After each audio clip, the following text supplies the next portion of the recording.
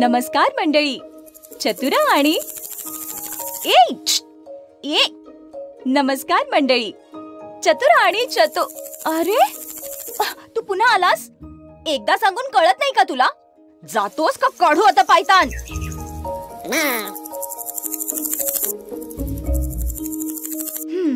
आणि हे चतुरराव कुठं गेले? चतुरराव, अहो चतुरराव.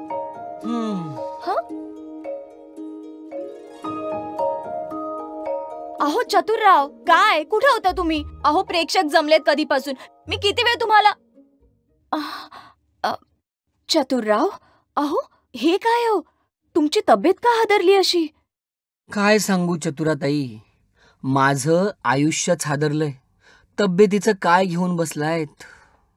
झालंय तरी काय आयुष्य असं हादरून जायला? काय सांगायचं हो तुम्हाला. झोपलेलो नाहीये गेले 15 दिवस. एक क्षण डोळ्याला डोळा लागलेला नाहीये. स्वप्नांनी छळलंय हो मला, छळलंय. कसली स्वप्न? प्रेमात बिमात पडलाय की काय चतुरराव? हो, प्रेम परवडलं, पण स्वप्नात आजा येतोय रोज रात्री. आजा म्हणजे आजोबाच ना? त्यात इतकं हादरण्यासारखं काय झालं? अहो हादरण्यासारखाच होता आजा. गावातनं निघाला चालत की पोरं बुडाला पाय लावून पळायची. कधी कधी तर मोठी माणसं सुद्धा पळायची. असा दरारा होता त्याचा. पण तुमचं आयुष्यच हादरून जावं असं काय झालं? नेमकं काय स्वप्न पडलं? अहो मला रोज रात्री स्वप्न पडतं की मी शेतात आलोय.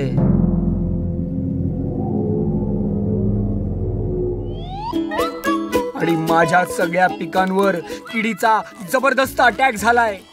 कीड माझ्या पिकाला अक्षरशः धूर काढतेय. अरे बाप रे. आणि याच स्वप्नात आजोबा पण येतात? हो, शेताच्या रस्त्यावर एक पिंपळाचं झाड आहे. त्या झाडाला आजा उलटा लटकलेला असतो. उलटा लटकलेला असतो?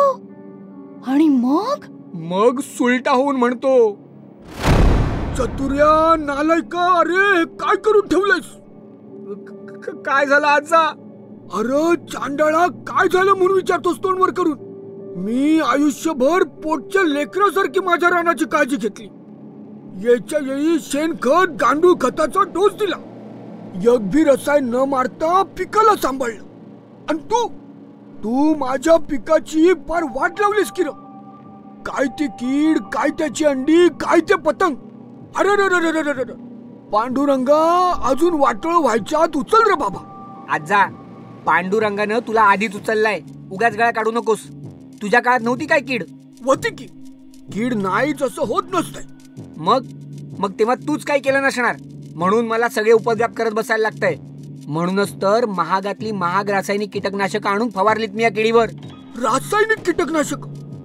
तरीच म्या म्हणलं वांत्या का व्हायला लागल्या ती.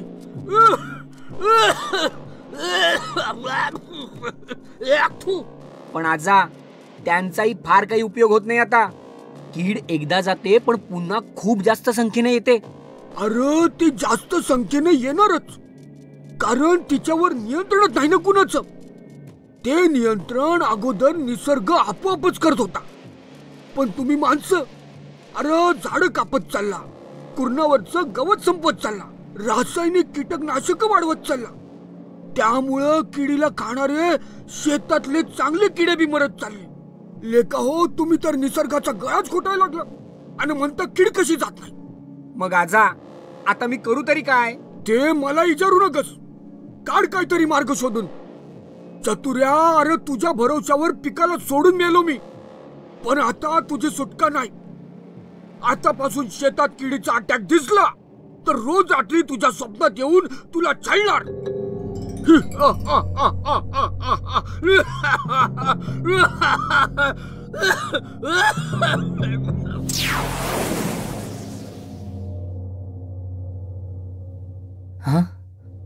आता कीटकनाशक फवारायची बंद करावी लागणार या विचारानं झोप उडालीय माझी. आता तुम्हीच सांगा चतुराताई, रोजच्या या स्वप्नानं हादरून नको जाऊ तर काय करू? चतुरराव, अहो असं म्हणतात की मनी वसे ते स्वप्नी दिसे. आता खरीपाचा सीझन जवळ आलाय म्हणून तुम्हाला टेन्शन आलंय आणि ते टेन्शन स्वप्नात तुमच्या आजोबांच्या रूपात येते. पण चतुरराव, तुम्हा पुरुषांची मात्र कमाल आहे. तुमचं व्यावहारिक वागणं कसंही असलं तरी तुमची स्वप्न मात्र फारच लॉजिकल असतात बाई. अहो कसली लॉजिकल अन काय, मागच्या वर्षी इतके कष्ट करून पीक काढलं, महागातली कीटकनाशकं आणली, खर्चाला काय सुट्टी दिली नाही, पण कीड गेलीच नाही, पैसे मात्र गेले आणि पीकही गेलं. आणि यंदाही तसंच होईल या टेन्शननं तुम्हाला अशी भीतीदायक स्वप्न पडायला लागली आहेत. बरोबर आहे, पण आता काय करायचं ते सांगा ना तुम्ही. अहो फिकर नॉट, मला ना एका करेक्ट माणसाचा पत्ता मिळालाय. आपण त्याला विचारू. कोण हा माणूस? अहो हा साधा सुधा माणूस नाहीये, मोठा शास्त्रज्ञ आहे. मोठा शास्त्रज्ञ? अहो मग तो माझ्यासारख्या फुटकळ शेतकऱ्याला कशाला मदत करेल? खबरदार शेतकऱ्यांना फुटकळ म्हणाल तर. हो चिडू नका चतुराताई, शेतकऱ्यांना नाही हो, मला स्वतःला फुटकळ म्हणालो. बरं, त्या शास्त्रज्ञाचं काय म्हणत होतात तुम्ही? असतो कुठे तो?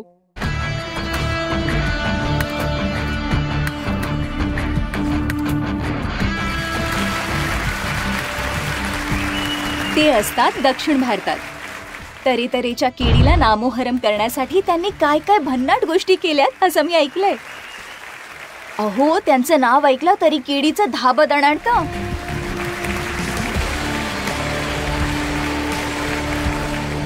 अरे हा शास्त्रज्ञ म्हणजे सुपर हिरोज दिसतोय. नाव काय आहे त्याचं? सुपरमॅन, स्पायडरमॅन सारखं काही? द फार्मरमॅन? अहो ते आहेत सायंटिस्ट मॅन, पण प्रेमानं सगळे त्यांना रामू म्हणतात. ते आपल्याला मदत करतील का नाही? बोलवायचं का त्यांना? इकडे बाजूलाच उभे आहेत बघा. काय म्हणताय? Good idea चतुराताई. अहो वाट कसली बघताय, मारा हाक. थांबा. रामू सर, ओ रामू सर. ఎవరండి? कोण हाक मारली? मी हाक मारली सर. नमस्कार सर, माझं नाव चतुरा. आणि मी चतुर. आम्ही दोघं शेतकरी बांधवांसाठी नवी नवी माहिती घेऊन येत असतो. हा सरे सरे सरे, ऐकून आहे मी तुमच्याबद्दल. नमस्कारम चतुरा अम्मा. नमस्कारम चतुर गारू. चतुर गारू? गारू म्हणजे मूर्ख बावळट माणूस असं काही म्हटलं का तुम्ही मला? अहो तसं कसं म्हणे ना, आमच्या तेलुगूमध्ये कोणालाही आदरानं हाक मारताना गारू म्हणतात. तुम्ही मराठीत कसं साहेब म्हणता तसंच. आणि महिलांनाही आदरानं हाक मारताना अम्मा म्हणतात. आमच्या चतुर गारूंचं स्वप्न ऐकलंच असेल तुम्ही. शब्द न शब्द ऐकलं. काय हो चतुर गारू, तुमच्या आजोबांची स्पेशल भीती दिसते तुमच्या मनात. अहो काय सांगू तुम्हाला सर, आमचे शाळा मास्तर सुद्धा घाबरायचे आज झाला. तर रामू सर, आता या परिस्थितीपासून सुटका करून द्या बघा. म्हणजे असं की पिकावरची कीडही जाईल आणि आजचा सुद्धा स्वप्नात येऊन मला छायाचा थांबेल. नक्कीच चतुर गारू, काळजी करू नका. आपण मिळून यातून मार्ग काढू, म्हणजे तुमचं पीकही छान येईल, शेतातली आणि आसपासची सृष्टी सुद्धा बहरेल, आणि मुख्य म्हणजे तुमच्या पिकावरती कीड येणार नाही, आणि जर आधीच आली असेल तर निघून जाईल. शिवाय तुमच्या आजोबांचं मनही शांत होतंय बघा. फार उपकार होतील सर, फार उपकार होतील. उपकार कसले, ये तो मेरा काम ही रहता नहीं. जाओ जाको वही पेन लेके आओ. एका मिनिटात आणतो.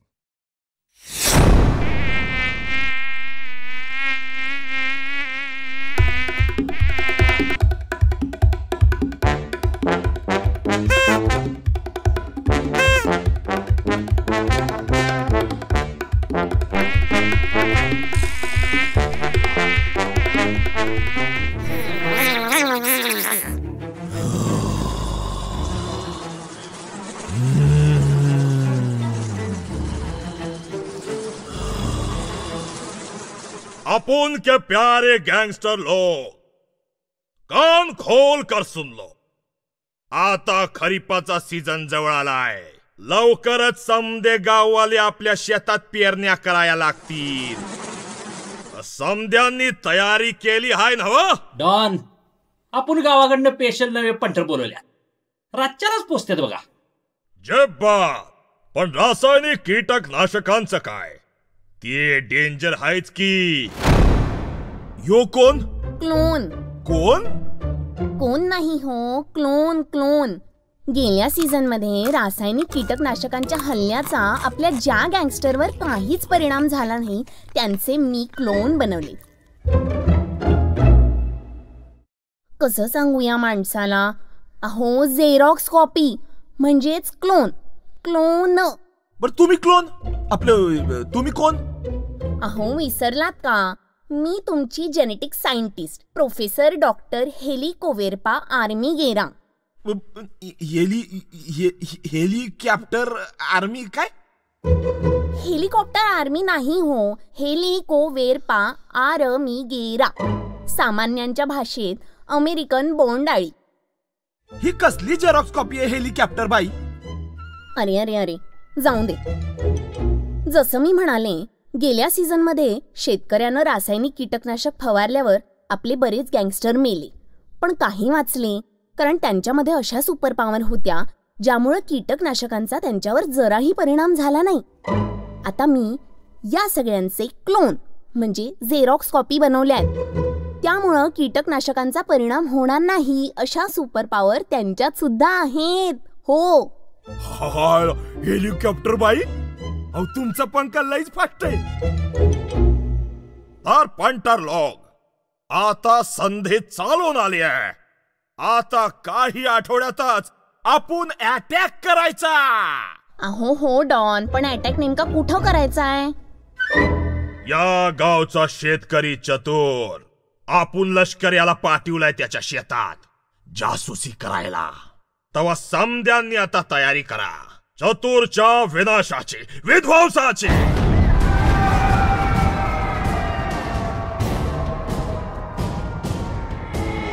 ऐक रे चतुरच्या बच्चा, तू बचेगा नहीं. कीड़ों की वार से अब छूटेगा नहीं.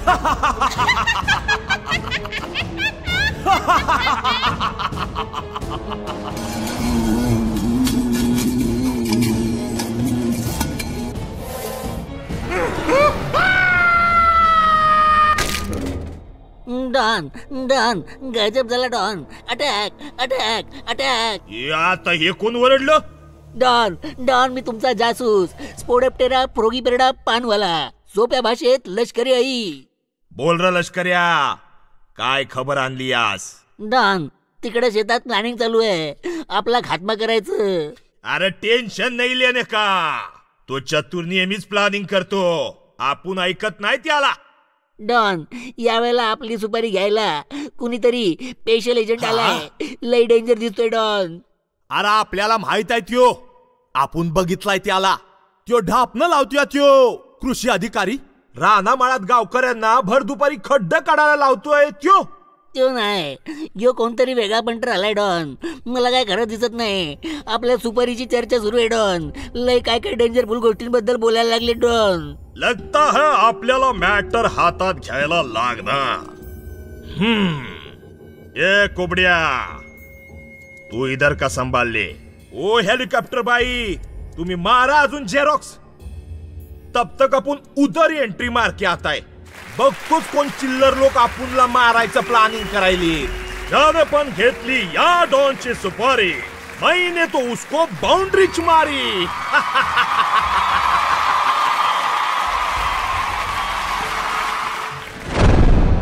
हाँ सर, आणली वही पेन. सांगा आता. चतुर गारू, तुम पिक्चर देखते? पिक्चर बघितलाय का एखादा? एखादा? अहो सर, पिक्चरचा फार वेड आहे हा चतुररावांना. त्या तेलगू पिक्चर म्हणजे धुरळाच उडवतात चतुरराव नुसता. महेश बाबू, प्रभास, NTR ज्युनियर, श्री आणि अनुष्काचे तर मोठे फॅन आहेत ते. काही काय बोलताय चतुराताई? पण सर, हे पिक्चरचं कुठून काढलं मध्येच तुम्ही? आता असं समजा की तुमच्या शेतात पिक्चर चाललाय, तुम्ही या पिक्चरचे हिरो आणि तुमच्या शेतात येणारी कीड म्हणजे विलन. ओके. आणि चतुरा अम्मा हिरोईन. चतुरगारू एक बताते, पिक्चर मध्ये हिरो विलनला कसा हरवतोय बरं? त्याचं असं आहे, हिरो विलनला हाणतय, धू धुतय. तेवढं करून सुद्धा विलन ऐकेना झाला तर मग बंदूक काढतय, खटक्यावर बोट, जाग्यावर पलटी. पण समजा बंदूक काढलीच नाही तर? बंदूक न काढताच विलनला हरवायचं कसं? चतुरगारू, समजा हिरोनं अशी एखादी ट्रिक काढली की बंदूक काढायची पाळीच येणार नाही. इंटरेस्टिंग. जरा समजून सांगा की. आपल्या या शेताच्या पिक्चरमध्ये आपलं ध्येय आहे विलनला कंट्रोलमध्ये आणायचं. जर कोणती बंदूक काढल्याशिवाय विलनला कंट्रोल करता आलं तर बेस्टच. फिर तुम काय कोणी काढ रे बंदूक? मी कधी बंदूक काढली? चतुरगारू, शेतात जराशी कीड दिसल्या तुम्ही दरवेळी रासायनिक कीटकनाशकांची फवारणी करता. तुमचा तो फवारणीचा स्प्रे पंप म्हणजे बंदूक आहे, बंदूक. ही बंदूक जशी किड्यांना उडवती तशीच ती तुम्हाला पण उडवू शकती. कळलं का? काय म्हणता? ते कसं काय? पिक्चर मध्ये कसं कायदा हातात घेतल्यावर हिरोला त्याचे परिणाम भोगावे लागतात, तसंच ही रासायनिक कीटकनाशकांची बंदूक वापरल्याचेही आपल्याला परिणाम भोगावे लागू शकतात. कसले परिणाम? तुरुंगात पाठवताय की काय आमच्या चतुरगारूंना तुम्ही? चतुराम्मा, तुरुंग परवडला. रासायनिक कीटकनाशकांच्या फवारण्यांचे परिणाम माहित आहेत ना तुम्हाला?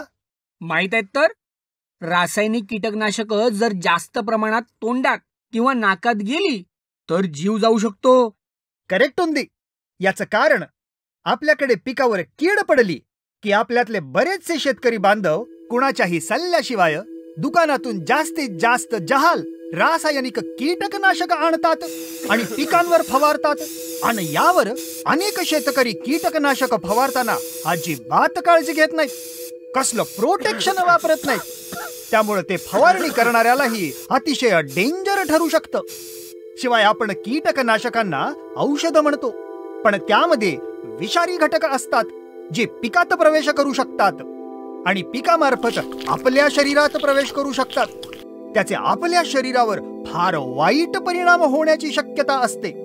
त्यामुळं कॅन्सर होऊ शकतो, अंधत्व येऊ शकतं, अनेक विकार जडू शकतात, शारीरिक आणि मानसिक अपंगत्व येऊ शकतं, पुरुषांना व्यंधत्व येऊ शकतं, म्हणजेच त्यांच्यातल्या शुक्रजंतूंची संख्या कमी होऊ शकते.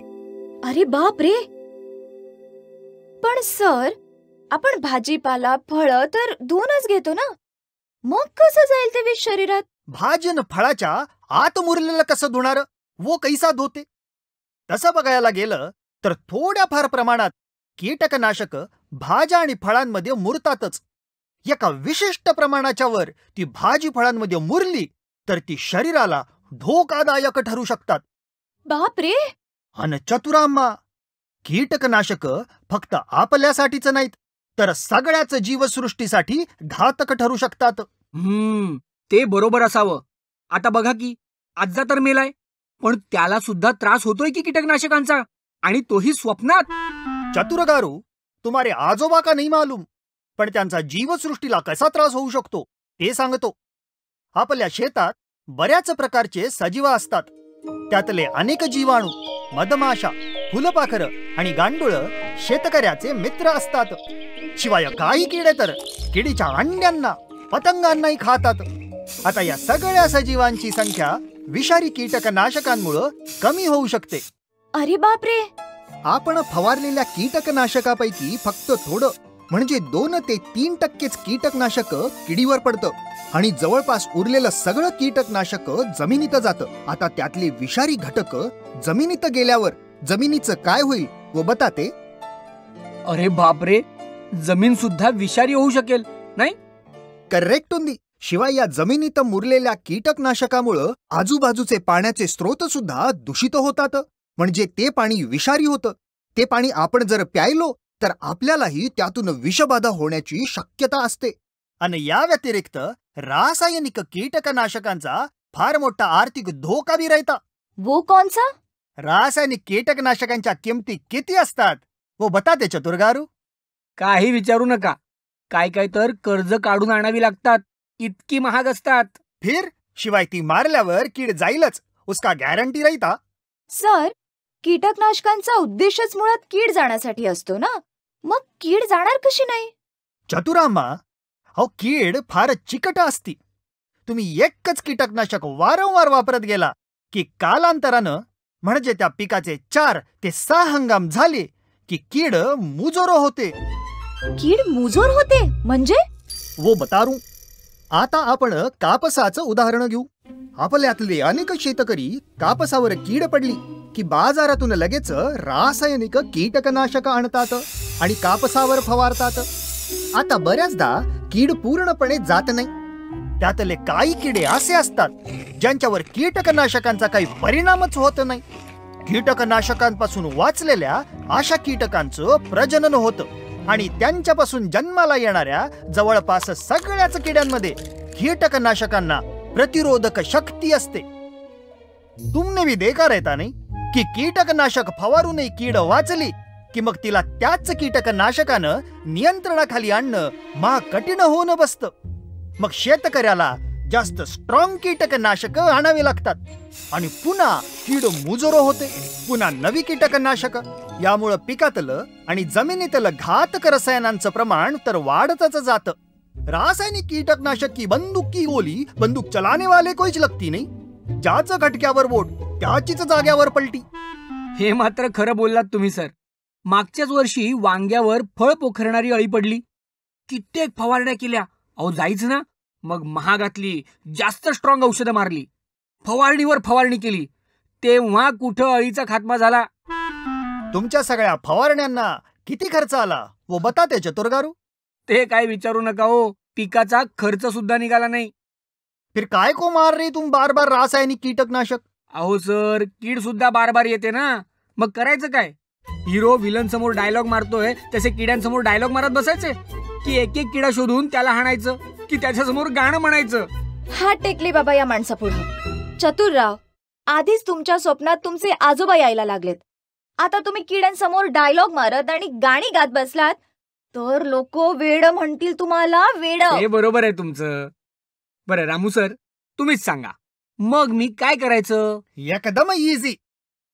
कीड नियंत्रणाखाली आणण्यासाठी रासायनिक कीटकनाशकांची बंदूक खाली ठेवायची आणि सोप्या, स्वस्त आणि मुख्य म्हणजे नैसर्गिक पद्धतींचा अवलंब करायचा.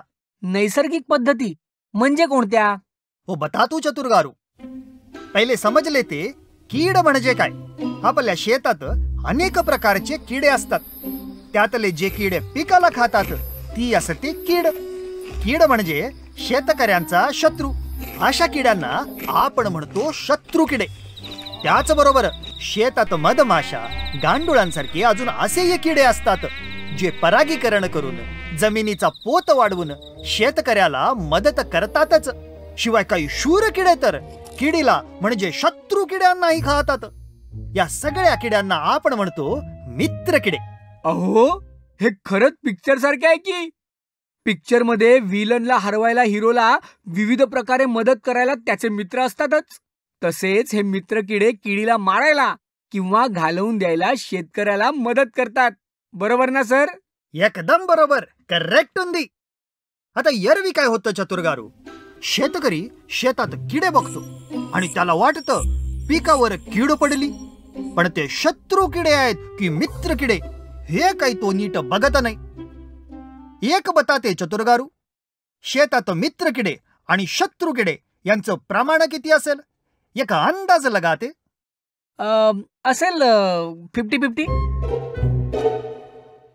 अरे देवा, काय बोलू या माणसाला. चतुरराव, ते बिस्किट असतंय. शत्रू किडे आणि मित्र किड्यांचं प्रमाण नाही. एकदम करेक्ट उंदी. तुम्हाला आश्चर्य वाटलं ऐकून, पण शेतात जेवढे किडे असतात त्यातले फक्त 2% 2% किडे शत्रू किडे असतात. उरलेले तब्बल 98% किडे हे मित्र किडे असतात. 2 काय सांगताय काय सर? जोर का झटका धीरे से लगा नाही चतुर्गारू. पण चतुर्गारू, शेतकरी हे काही बघत नाही. वो क्या करता, सरळ बाजारात जाऊन रासायनिक कीटकनाशक घेऊन येतो आणि पिकावर मारतो. बंदुकीची गोळी जशी माणसात फरक करत नाही, तसंच कीटकनाशकाचं.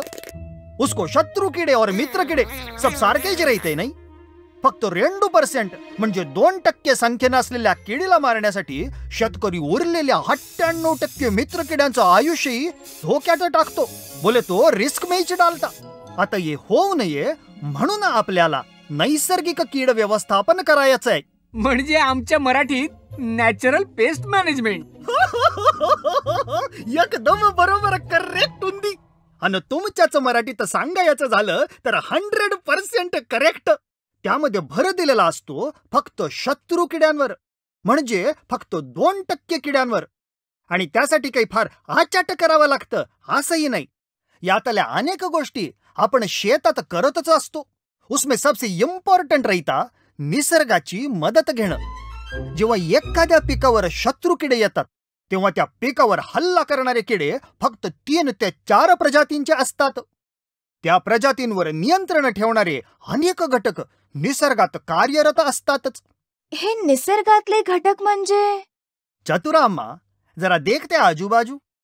सूर्याचं कडक ऊन, पक्षी, वनस्पती आणि मित्रकिडे, आणि त्याचबरोबर शेतातले इतर सूक्ष्मजीव, जीवाणू, बुरशी आणि हो, शत्रुकिड्यांचे वीक पॉइंट सुद्धा. पण या सगळ्या कीड नियंत्रणातलं एक महत्वाचं शस्त्र म्हणजे ज्ञान आणि विज्ञान, नॉलेज अँड सायन्स.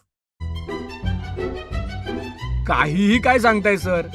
या सगळ्याचा वापर करून आपल्याला पिकांचं किडींपासून संरक्षण करता येईल? 100%. आणि ही कीड तुमच्या शेताला पूर्णपणे डिस्ट्रॉय करायचं हिम्मतच करू शकणार नाही. उन्हें डेअरिंगच नाही करते. कौन बोल रहा है डेअरिंग करणार नाही? मैं करूंगा ऐसा डेअरिंग, हलवून टाकूंगा तुम सबका बॉल बेरिंग.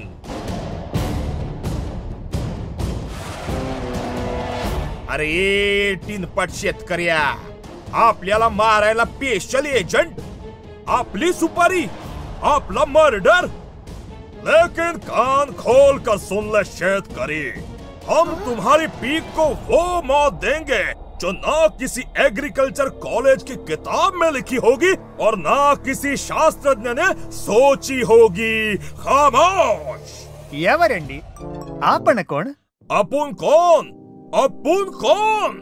भाई, सारा महाराष्ट्र अपन को कीड़ों के डॉन के नाम से जानता है. और याद रख सुपारी देने वाले, 12 गावचे शेतकरी डॉनला पकडायला त्याच्या मागे लागले आहेत. लेकिन डॉन को पकड़ना मुश्किल ही नहीं, नामुमकिन है. त्याचं काय आहे डॉन अण्णा? मी महाराष्ट्रातला नाही, तेलंगणातला आहे. आपका नाम बताते तो अच्छा रहता. असंय काय? सांगतोय की मग. आपलं नाव आहे तात्या विंचू. विंचू? होय. तुम्ही तर मला बोंडअळीच्या पतंगासारखे दिसताय. ओ एजंट, अहो तात्या पतंग, अहो कसं वाटतंय नाव ऐकाया? हा, विंचू आपण घेतलेलं नाव हाय. नाव पण कसं किड्यांच्या डॉनच्या लेवलचं पाहिजे का नाही? काय एजंट साहेब तुम्ही, अहो मराठी पिक्चर बघत नाही वाई तुम्ही? झपाटलेला हा 11 वेळा बघितलाय आपण. 11? फुस, मी 21 वेळा. तू गप्र. मी या एजंटला विचारत होतो. तर आपलं नाव काय एजंट साहेब? मेरा नाम रहीता the scientist man. Cyient man काय? डॉन तात्या, तुम्ही सरळ रामू म्हणा, सगळे तेच म्हणतात. आलाय कुठून तुम्ही? मै रहितू हैदराबाद मै. आज चतुरा अम्मा आणि चतुरगारूंना भेटायला आलोय. आणि ते कशाला? चतुरगारूंना नैसर्गिकरित्या किडीवर म्हणजे तुमच्यासारख्या गुन्हेगारांवर नियंत्रण कसं ठेवायचं ते सांगतो होतो. अरे त्याच्या मारी, ही असली सुपारी व्हाय तुमची? फुटणार काय शास्त्रज्ञ साहेब? हा, नैसर्गिक नियंत्रण आणि आपल्यावर. ओ, हे असं दात काढायला काय झालं? हे बघा डॉन तात्या, जास्त दिमाग दाखवू नका. तुमच्यापेक्षा भल्या भल्यांना पाणी पाजलंय आमच्या रामू सरांनी. तिकडं जाऊन बघा, तेलंगणा आणि आंध्र प्रदेशात. तिकडं तेलंगणा आणि आंध्रात असल, पण ह्यो आपला महाराष्ट्र हाय. इथं आपला वट चालतो. अरे इथं इम्पोर्टेड रासायनिक कीटकनाशक सुद्धा हात टेकतात आपल्या पुढं.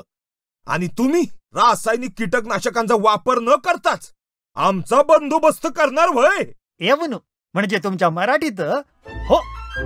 आपण भी बघतोच कसा करताय. म्हणजे हिंदीमध्ये हम भी देखते हैं. डॉन तात्या, देताय काय चॅलेंज? मी तुम्हाला ओपनली सांगणार तुमची कशी वाट लावणार ते. तुम्ही पण मला ओपनली सांगायचं तुम्ही मला कसं थांबवणार. Right daring? Only daring, no fearing. आपण घेतलं तुमचं ओपन चॅलेंज. मानलो तुम्हाला डॉन तात्या.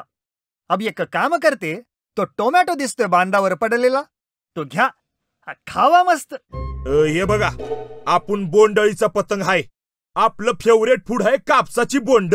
पण कधी कधी टोमॅटो खाऊ शकतो आपण साइड डिश म्हणून. अहो सर, त्याला चॅलेंज काय देताय, वर टोमॅटो काय देताय? अहो आपली स्ट्रॅटेजी कळेल ना त्याला. फिकर नॉट चतुरगारू. ये ऐसा स्ट्रॅटेजी राहता जी कळून त्याच काय त्याच्या अख्ख्या गँगचंही काहीच चालणार नाही. शिवाय राहू दे डॉन तात्यांना इथंच.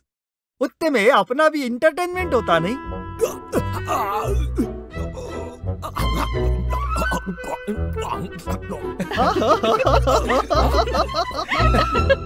मग हरकत नाही, सांगा सांगा. आपली स्ट्रॅटेजी एकदम सोपी. यातली पहिली स्टेप आहे किडीला शेतात येण्यापासून थांबवायचं. Prevention is better than cure. किडीवर उपाययोजना करायच्या आधी तिचा प्रतिबंध करायचा. करेक्ट? करेक्ट उंदी. आता तो कुठनं सुरू करायचा? आता पिक्चर मध्ये कसं हिरो विलनची सगळी माहिती घेतोय, तशीच आपण किडीची सगळी माहिती घेऊ. तर चतुरगारू किडीच्या नालुगू म्हणजे 4 अवस्था असतात. कोणत्या 4 अवस्था? चतुरगारू, मैं क्या बोल रहा? अभी डॉन तात्या भी इधर ही रहते नहीं, उनको ही पूछ लेते. नको नको राहून दे. ही डॉन माणसं डोक्यानं जरा आदू असतात, त्यांना काही माहित नसणार. ओ सायंटिस्ट, मी अदू तर तुम्ही काय साधू होय? आपल्याला अदू म्हणायचं काम नाही. आता ओपन चॅलेंज दिलंय तर विचारा ना, का घाबरलाय? फिर बताते किडीच्या कोणकोणत्या अवस्था असतात? सांगणारच. ऐक र चतुर्या, आपल्या 4 अवस्था असत्यात. अंड, अळी, कोश, पतंग. हाय काय बरोबर? 100% बरोबर.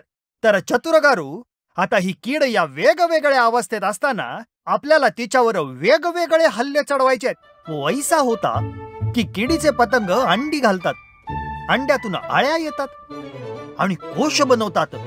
मग कोशामध्ये किडीचा पतंग तयार होतो. तो तयार झाला की कोश फाडून पतंग बाहेर येतात.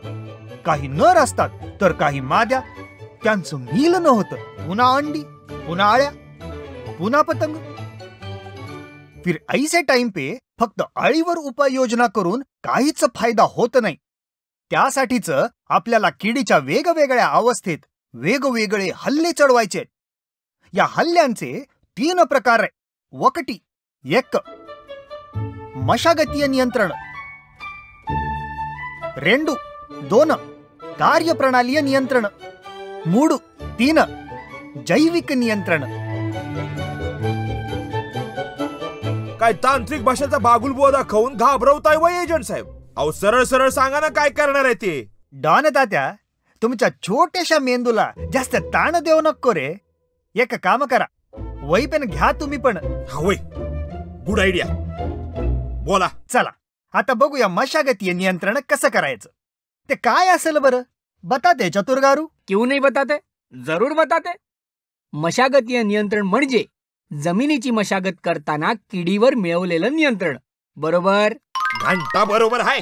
ओ शेतकरी, अहो मशागत शेतात पीक लावायला करत्यात, किडीला थांबवायला नव्हं. क्या डॉन तात्या, कुछ भी मालूम नाही तुम्हारे को? तर ऐका, चतुरगारू आपल्याकडं म्हणतात बघा, कोणताही प्रॉब्लेम असेल तर त्याच्या मुळात जाऊन सोडवावा लागतो. व कीड राहती ना उसका बी वैसेच राहता. काय किडीला मुळं असतात की काय? ओ डॉनता त्या बघू बरं. या स्ट्रॅटेजीतला पहिला डाव पेच आहे नांगरणीचा. एक बता ते चतुरगारू, तुम्ही जमीन केव्हा नांगरता? म्हणजे बघा, संध्याकाळी उन्हाचा तडाखा कमी झाल्यावर. चतुरगारू, वो बहुत गलत बात रहता. जमीन कडक उन्हातच नांगरावी. का बरं? काय को बोले तो, आधीच्या पिकावर पडलेल्या अळीवर्गीय किडींचे कोश आणि हुमणीसारखे किडे जमिनीत लपलेले असतात. नांगरल्यावर ते उघडे पडतात. कडक उन्हात करपून नष्ट होतात. शिवाय शेतातले पक्षी सुद्धा हे कोश आणि हुमणी अगदी चवीनं खाते. अच्छा, आता मला कळलं. काय कळलं? अहो, मी लहान होतो ना तेव्हा माझा आजा भर दुपारी जमीन नांगरायचा, मला बसवायचा उन्हात आणि स्वतः सुद्धा उन्हातच राबायचा. आजा, रानात पक्षी आलेत बघ, हाणतो ते की काला. अरे बस एका जागी हेंद्र्या, पक्ष्यांनी काय घोडं मारलं रे तुझं? अरे नांगरताना जमिनीत उघडे पडलेले कोश खायला येतात ते. आता दगड हाणलंच ना पक्ष्यांना तर तुलाच खायला घालीन कोशम्या, कळलं काय? पण मी वेळेत दगड खाली ठेवल्यानं वाचलो. कोश काही खावे लागले नाहीत. कोश आणि पक्षी म्हणलं की मला माझी पोरं आठवत्यात. पप्पा पप्पा म्हणून आपले पंख ओढायची वात्रट पोरं. मग लेकरं मोठी झाली, म्हटली पप्पा आता आपण तुमच्यावर अवलंबून नाही राहणार, आपण आपली गँग चालू करणार. त्या दिवशी मी त्यांना कोश बनवताना पाहिलं. ते लास्टच आपली पोरं त्या चतुरच्या हलकट आजाच्या रानात लपली, पण म्हातारानं त्यांना कोशातून बाहेर पडूच दिलं नाही. पक्ष्यांबरोबर मांडवली करून आपल्या पोरांना संपवलं. आपण त्याचा बदला घेणार. हा लक्षात ठेवा, आपण बदला घेणारच. हिम्मत राहता तो लेकेज दिकाना डोनता त्या. तर चतुरगारू, आधीच्या पिकावर अळीवर्गीय कीड पडली असेल तर त्या किडीचे कोश जमिनीत लपलेले असतात. अशा वेळेला आपण कडक उन्हात नांगरणी करायची. मग ते कोश उघडे पडतील. ऊन कडक असेल तर करपून मरतील, नाहीतर पक्षी त्यांना खातील. क्याडोन बरोबर बोला नाही मे? ऐसे जले पे नमक मत छिड़क रे बाबा, अरे दिल तडपतंय. आणि जर आधीच्या पिकावर कीड नसेल तर नांगरणी केली नाही तरी चालेल का? करेक्ट उंदी. डावपेच नंबर 1. आधीच्या पिकावर कीड आली असेल तर शेताची उन्हात नांगरणी, पक्ष्यांना कोशांची आणि किडींची मेजवानी. लिहून घ्या.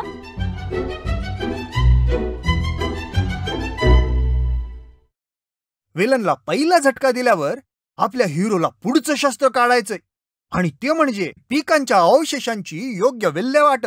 एक बता ते चतुरगारू, तुमच्या पिकावर कीड पडली आणि तुम्ही ते पीक काढलं तर त्याची विल्हेवाट कशी लावताय? कशी म्हणजे काय? कापून फेकून देतो. आता बघा, गेल्याच हंगामात टोमॅटोवर कसली तरी कीड आली, काही केल्या जातच नव्हती. मग टोमॅटोचं पीक काढलं आणि दिलं बांधावर फेकून. टोमॅटो संपले की किडही मरेल म्हटलं आपोआप. फिर मर गई आपोआप. मेली नाही काय? डानता त्या, जरा बता दे चतुरगारू को, तुम क्या खा रे? अव तुम्हीच सांगितलं ना टोमॅटो खा म्हणून. दे का चतुरगारू, तुम्ही तर किडीला मोकळं रानच देताय. पण असं कसं झालं? कारण आपण टोमॅटो, वांग्यासारख्या कीडग्रस्त पिकाचे अवशेष शेतातच टाकतो, तेव्हा कीड शेतातच राहते. बरोबर ना सर? एकदम बरोबर, करेक्ट उंदी. अरे बापरे, मग काय करायचो? अशा केसमध्ये किडकी फळं असतील तर ती गड्डा खोदके जिंदा गाड डालणे का. आणि कीड जर फुलांवर किंवा पानांवर असेल तर त्या पाना फुलांच्या अवशेषांचं नाडेप किंवा बायोडायनामिक खत करून टाकायचं. पण सर, ती कीड जमिनीत गाडल्यावरही जिवंत राहणार नाही का? चतुराम्मा, अभि क्या होता? अवशेष गाडल्यानंतर त्यातून कोश फाडून पतंग बाहेर येतच नाही व जगेपेच मरता. त्यामुळे फिक्कर नॉट. ही आयडिया भारी आहे. डावपेच नंबर 2. कीडग्रस्त पिकांची योग्य विल्हेवाट. रामू सर, मी असं वाचलं होतं की पिकांची फेरपालट केल्यानेही कीड नियंत्रण होतं. खरंय का ते? 1% खरा राहता. आता मला सांगा, समजा तुम्हाला वडापाव खायला आवडतो आणि तुम्ही रोज संध्याकाळी गणेशच्या गाड्यावर वडापाव खायला जाता. अभि ऐसा समजो त्या गणेशनं वडापाव विकायचं बंद केलं आणि तिथं तो फालुदा विकायला लागला. तो फिर तुम क्या करते? चतुरा अम्माचं माहिती नाही, पण आपण तिथे जायचं थांबवणार. फालुदा बिलुदा काय आवडत नाही आपल्याला बघा. कीडही तुमच्यासारखीच हट्टी असते बघा. हट्टी? हो, तिलाही एकच प्रकारचं खाद्य आवडतं. त्यामुळे जर एकाच प्रकारच्या पिकांची एकामागून एक लागवड केली तर किडीला तिच्या आवडीचं खाद्य मिळत राहतं आणि तिचं जीवनचक्र चालूच राहतं. ते मोडण्यासाठीच एक पीक काढलं की त्या जमिनीत वेगळ्याच प्रकारचं पीक घ्यायचं. कीड शेत सोडून तिच्या आवडीच्या पिकाच्या शोधात निघून जाते. क्या डॉन तात्या, मैं बरोबर बोला नाही? ओ सायंटिस्ट साहेब, तुम्हाला जरा कळतंय असं वाटतंय बरं का मला. या चतुरचा आज्जा बी कापसानंतर त्याच शेतात पुन्हा कापूस किंवा तूर, भेंडी अशी पिकं लावायचा नाही. म्हातारा म्हणायचा, चतुर बाळा, कापसाचं पीक गेल्यावर त्याच शेतात परत कोणतं पीक घेशील? त्यात काय अवघड आहे? कापूस गेला की पुन्हा कापूस. तुझं मड बसवलं कापसावर. अरे घोडम्या, कापसाच्या रानात पुन्हा कापूस लावलास तर पिकावर कीड येणार नाही काय? कापसानंतर ज्वारी लावायची, म्हणजे आधीच्या कापसावर आलेल्या बोंडअळीची उपासमार होती. कारण तिला ज्वारी खातच येत नाही. कळलं काय? का ठेवतो ठेवून? अरे असल्या आयडिया काढून त्या म्हाताऱ्यानं आपलं लय नुकसान केलं या. आपली बिचारी मावशी आणि तिची पोरं उपासमार होऊन मेली हो, सगळी मेली. याचा आजा नालायक होता, पण हुशार होता. हा चतुरराव, आपलं चतुर गारू लिहून घेताय ना? हा होता डावपेच नंबर 3, पिकांची फेरपालट. बघू कसं लिहिले तुम्ही डॉन तात्या? हा. काय हे अक्षर? शी. हा तर सर, मराठीत आमच्या क्रॉप रोटेशन, बरोबर ना? एकदम बरोबर, करेक्ट हुंदी. तर चतुरगारू, अजून एक महत्वाचा पण नेहमी दुर्लक्ष केला जाणारा मुद्दा म्हणजे कीड आणि रोग प्रतिकारक वाणांची लागवड. मेरे को एक बताते, तुम्ही तरी बियाणं घेताना ते सारख्या सारख्या येणाऱ्या कीड आणि रोगांना प्रतिकारक आहे की नाही याची माहिती घेऊनच घेता का? खरं सांगायचं तर नाही, पण तसं का करायचं? काय को बोले तो, काही पिकांच्या बियाणांमध्ये त्यावर कीड येणारच नाही अशी गुणधर्म असतात. आता ज्वारीच उदाहरण घ्या. डॉन तात्या, ज्वारीवर कोणती कीड येते जरा बताते? खोडमाशी. आपली चांगली दोस्त होती हो, परवाच मेली. मी स्वतः मातीला जाऊन आलोया. ऐसा, आय एम सॉरी डॉन तात्या. तर चतुरगारू, काही शास्त्रज्ञांनी आणि शेतकऱ्यांनी आता अशी ज्वारी शोधून काढली आहे जिच्यामध्ये खोडमाशीला लांब ठेवणारे घटक असतात. त्यामुळे खोडमाशी येतच नाही, दूर से निकल जाती. क्या बात है सर, हा विचारच केला नव्हता मी. इथून पुढे मात्र करणार. डावपेच नंबर 4, कीड आणि रोग प्रतिकारक वाणांची लागवड. डॉन तात्या, लिहून घेताय ना? वय वय. Very good चतुरगारू. त्याचबरोबर सापळा पिकांचाही वापर केला पाहिजे. सापळा पिकं? ही कसली पिकं असतात बरं? कभी कभी क्या होता अम्मा, कीड लपून बसलेली असते आणि एकदम पिकावर हल्ला चढवते. आता डॉन तात्यांचा हातचा प्लॅन असणार आहे, है की नाही डॉन तात्या? आता ओपनली मध्ये चॅलेंज दिलंय म्हणून सांगतो, एकदम तसंच करणार. गँग घेऊन डायरेक्ट डल्लाच. हम भी देखते कैसा डल्ला मारते तुम. चतुरगारू, त्याच्या गँगला जाळ्यात पकडण्यासाठी शेतात सापळा पिकं लावा. आता ही सापळा पिकं काय असतात? सापळा पिकं बोले तो किडीला आपल्याकडे आकर्षित करून मुख्य पिकापासून लांब वळवणारी पिकं. उदाहरणार्थ, कपाशीची पेरणी करताना पिकाच्या बाहेरच्या बाजूनं एरंड लावावा. रामू सर, त्यावरून मला आठवलं, काही जुने शेतकरी मुख्य पिकाच्या भोवती अशीच काही पिकं लावतात. आम्ही त्याला मोगण पद्धत म्हणतो. मोगण पद्धत आजाची फेवरेट होती. आजा, तू इथं कसली रोपं लावतोयस? आपलं पीक तर लावून झालंय की. अरे चतुर बाळा, याला म्हणतात मोगण पद्धत. शेतात पीक घेताना पिकाच्या भोवती पिकानुसार चवळी, सूर्यफूल, एरण, झेंडू, मूग अशी वेगवेगळी पिकं लावायची. ते कशासाठी? अरे राजा, किडीला गंडिवण्यासाठी. आता बघ, या पिकाची लागवड मुख्य पिकाच्या चारी बाजूनी करायची. आता ही लुसलुशीत पिकं बघून कीड काय करते? पहिल्यांदा तिथं जाते. मग त्या पिकावर कीड पडलेली दिसली की आपण लगेच किडीला घालून द्यायचं आणि आपलं मुख्य पीक वाचवायचं. आज्जा, या पिकावरून किडीला घालवून कसं द्यायचं? अरे बाळा, कीड पडलेली दिसली की लगेच कीड पडलेली पानं काढायची आणि पाण्यात बुडवायची. म्हणजे कीड आपोआप मरती. आणि जर कीड फुलांवर पडली असेल तर ती फुलं लगेच काढून बाजारात विकून टाकायची. कारण तसं नाही केलं तर कीड मुख्य पिकावर जाती. नादच खुळा, सापळा पिकं लईच भारी आहेत. ही सापळा पिकं म्हणजे एक नंबरचे पहारेकरी आहेत का? कळलं का?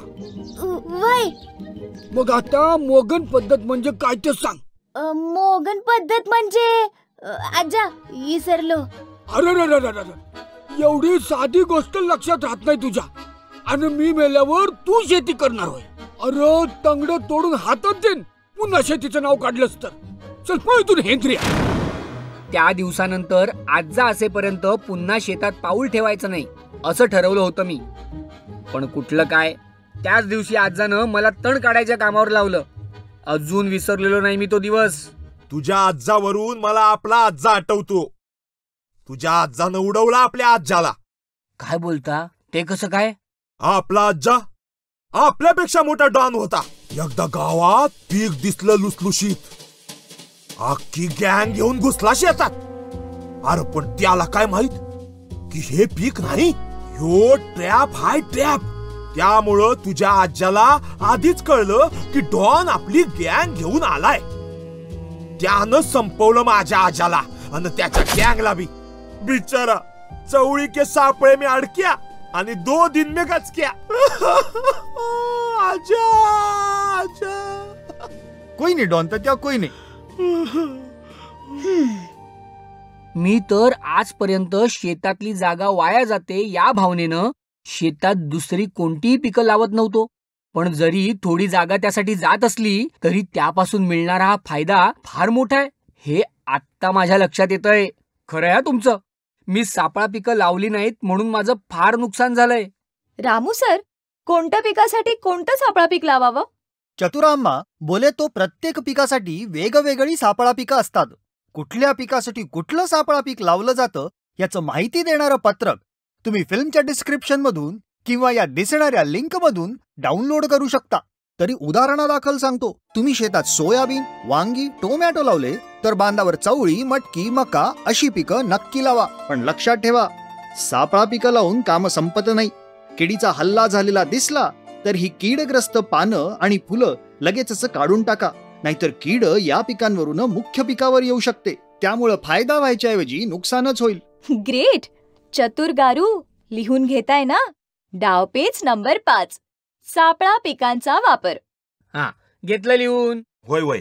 सर, अजून काय काय येतं मशागतीय नियंत्रणात? या तण नियंत्रण हा सुद्धा एक महत्वाचा भाग आहे. कारण तण लुसलुशीत असतं.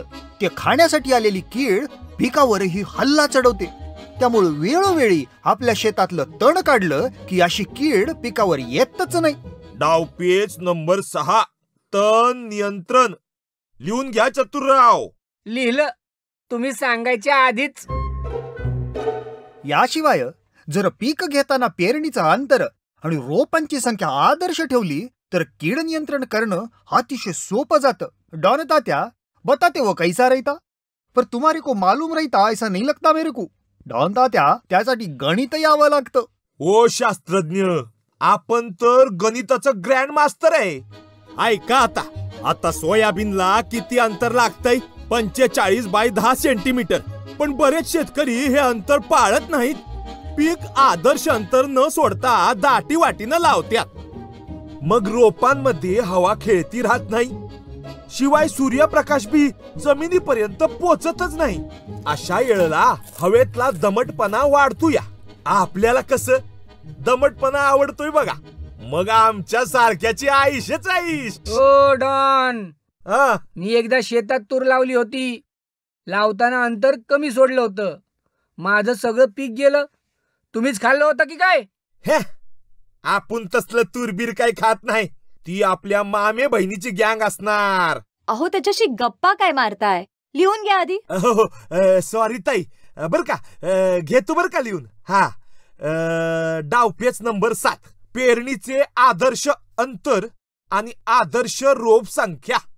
मशागतीय नियंत्रणातला पुढचा मुद्दा, माती परीक्षण. माती परीक्षणानं काय होतं बताते चतुर्गारू? बताते कोणतंही पीक लावण्यापूर्वी माती परीक्षण केलं तर जमिनीत कोणकोणती मूलद्रव्ये आहेत ते कळतं आणि त्यानुसार खतांची आवश्यक तेवढीच मात्रा पिकांना देता येते. त्यामुळे पिकांची वाढही चांगली होते. करेक्ट ఉంది. पण जर ते माहीत न करताच खतांची मात्रा दिली तर मात्र किडीचा प्रादुर्भाव वाढू शकतो. आणि तो कसा? डॉन दाद्या, हा, शेतात गरजेपेक्षा जास्त युरिया घातला शेतकऱ्यानं तो क्या होता बताते? पिकांचे देठ आणि पानं अशी राबची गरगरीत आणि लुसलुशीत होत्यात की मग त्या पिकाला फूल फळ काय बी येत नाही बघा. नुसतं ग्रीन सलाड साईड डिश म्हणून गवत पण भरपूर येणार. करेक्ट बोले तो एकदमच करेक्ट बोले डॉन दाद्या. चतुराम्मा, आता तसं झालं की रस शोषून घेणारी कीड ही वाढते, कारण या कीडीला लुसलुशीत पानं, देठ, गवत फार आवडतं. त्यामुळं माती परीक्षण करून जे जमिनीला आवश्यक आहे तेच द्यावं, नाहीतर कीड आलीच म्हणून समजावं. माती परीक्षण कैसा करते ते तुम्हारे को मालूमीच राहता नाही? विसरला असाल तर ही माती परीक्षणावरची फिल्म आजच बघून घ्या. डावपेच नंबर 8, माती परीक्षण आणि त्यावरच्या शिफारशीनुसारच खतांची मात्रा.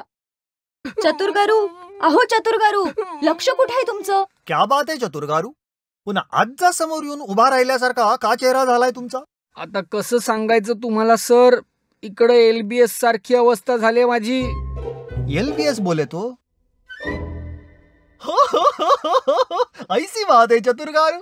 अरे जाओ जल्दी, बांध फुटल नाही तर जावा लवकर. आलोच एका मिनिटात सर. डॉन दाद्या, तुम्हारे को नहीं जाना बाथरूम कने? ओ एजंट साहेब, अहो आपल्याला काय बाथरूम जायची गरज कधी पडतच नाही. और जरा टाइम रुकते डॉन तात्या, तुमच्यावर सुद्धा लवकरच इंटरवलचा टाइम येणार आहे, काळजी करू नका. चतुराम्मा, आपला ऑडियन्स भी कब से रुका रहता नाही? आता त्यांचाही बांध फुटायच्या आधी इंटरवल करायची का? मित्रांनो, तुम्हीही जाऊन या बाथरूमला. बाथरूमला नसेल जायचं तर चहा पाणी घेऊन या. आम्ही आलोच 2 मिनिटात.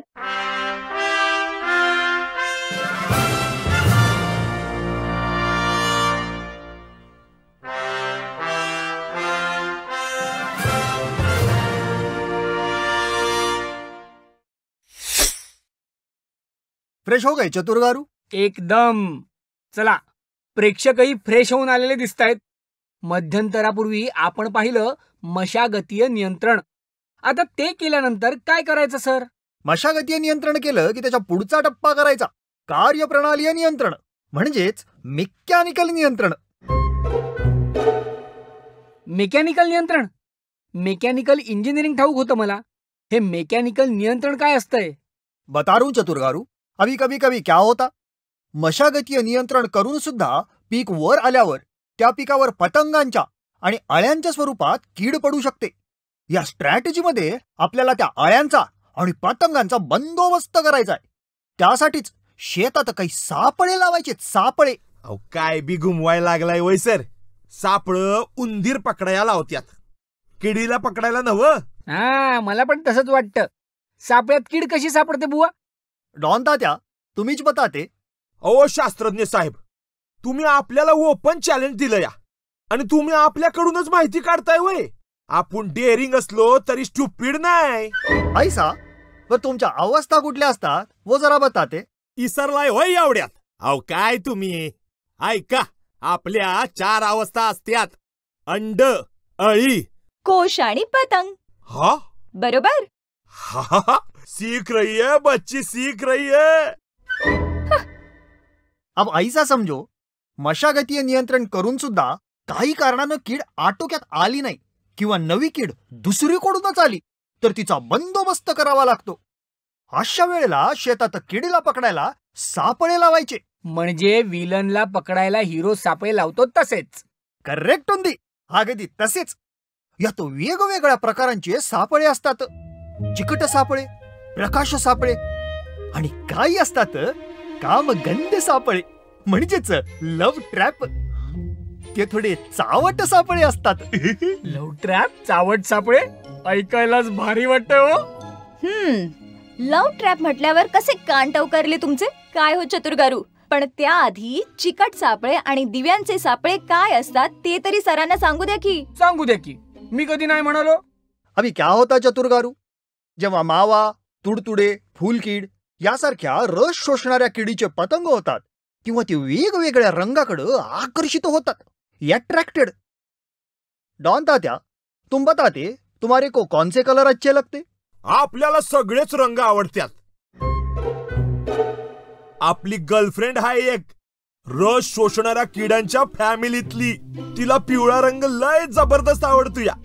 या पिवळ्या रंगाचं काही दिसलं ना की जाऊन बसलीस ती त्याच्यावर. चतुरगारू, किड्यांच्या याच वीक पॉइंटचा आपण वापर करून घ्यायचा आहे. म्हणजे जसा हिरो विलनचा वीक पॉइंट शोधून त्याचा वापर करून घेतो तसाच? एकदम तसाच. आपण काय करायचं? कीड ज्या रंगाकडे आकर्षित होती त्या रंगाचे सापळे शेतात लावायचे. उन सापळे चिकट राहते. किड्याला वाटतं आईला नवीन पालवीचा आली. तो पालवी खायच्या उद्देशाने येतो आणि सापळ्याला चिकटतो. एकदा चिकटला की सुटका नाही, तो तिथंच मरतो. अब यहाँ तो अपने गर्लफ्रेंड की मर्डर की साजिश चल रही है. आपल्याला तर वाटायचं हे सापळे फक्त अडकिवत्यात, मारत नाहीत. Dam it. ये चिकट सापळा तो तुरुंग नहीं, ये तो फांसी का फंदा निकला. आपल्या गर्लफ्रेंडला सांगायला पाहिजे, मोना डार्लिंग, जो चमकता है वो हमेशा सोना नहीं होता और हर पिवळा निळा रंग हमेशा खाना नहीं होता. वाह, क्या बात है डॉन तात्या, एकदम लायनीच बने नाही तुम.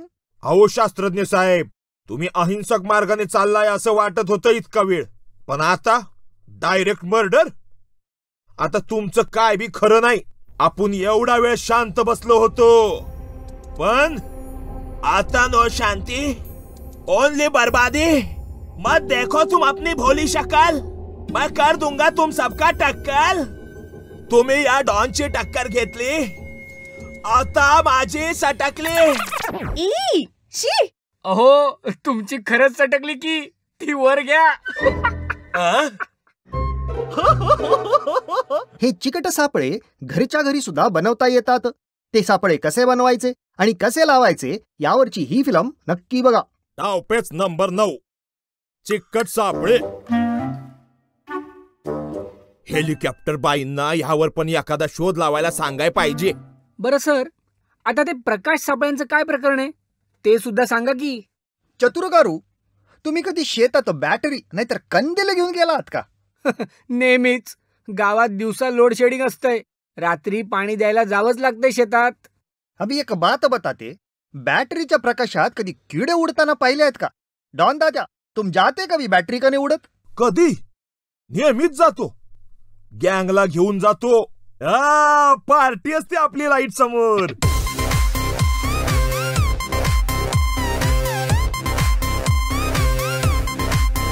चतुरगारू, किडीचा हाच अजून एक वीक पॉइंट आहे. Weak point? आणि त्यांचा हाच वीक पॉइंट बघून आपल्याला शेतात प्रकाश सापळे लावायचे. प्रकाश सापळ्यांमध्ये एक दिवा असतो ज्याकडे किडे आकर्षित होतात. या दिव्याच्या खाली एक रॉकेल आणि पाणी भरलेलं भांड असतं.